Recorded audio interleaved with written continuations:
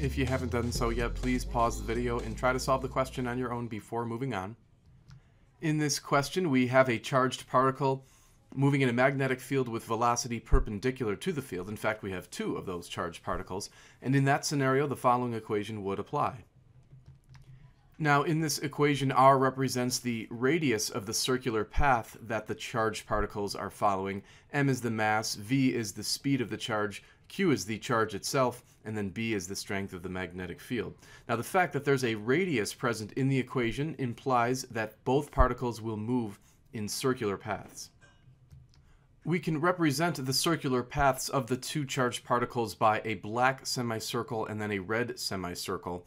One charged particle will travel farther than the other, so the black semicircle is shown to have a larger radius. And what we're actually looking for in this question is this distance right here. We can call that distance delta D because it turns out to be the difference in diameters of these two circles. Let's take a closer look at the diameters to see that. So we'll notice that we've labeled the diameter of the black circle as 2 times the radius of the black circle, and that we've attached a subscript of 238 to indicate the mass of the heavier particle. Notice that the heavier the mass, the greater the radius, and then hence the greater the diameter. The red circular path has a diameter of 2 times the radius of the lighter particle's path. Our objective, of course, is to find this distance marked in gray, and so to do that, we're simply going to subtract the diameter of the black circular path by the diameter of the red circular path. So we've set up that calculation over here, and we'll notice that there is a factor of 2 common to both terms, so we can actually factor it out.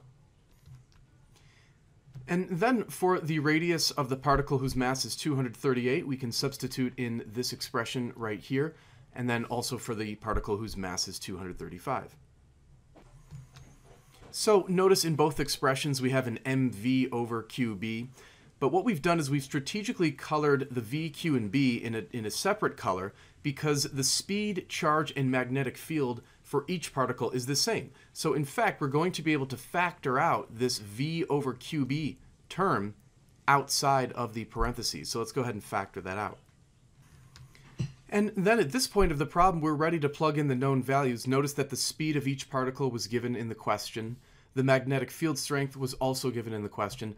Q is known because they said that the particles are singly ionized, or in fact, singly charged. And so that means that the charge on each particle is going to be the standard value of the elementary charge, 1.6 times 10 to the minus 19th coulombs. The masses are given by these superscripts right here. Those units are in AMUs, or atomic mass units, so we're going to have to make a conversion into kilograms, and we'll show that conversion once we plug in all the known values. So here is everything plugged in. Again, notice the conversion factor right here. We have the fact that 1 AMU, which is symbolized by the letter U here, is equivalent to 1.66 times 10 to the minus 27th kilograms. So that conversion is necessary to put the mass into standard units. We can now pick up our calculators and type this all in. And we get approximately 3.11 times 10 to the minus 2.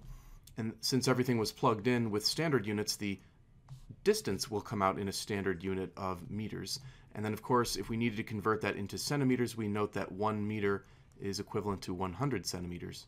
And so when we perform that conversion, we get approximately 3.11 centimeters. So this turns out to be the correct answer.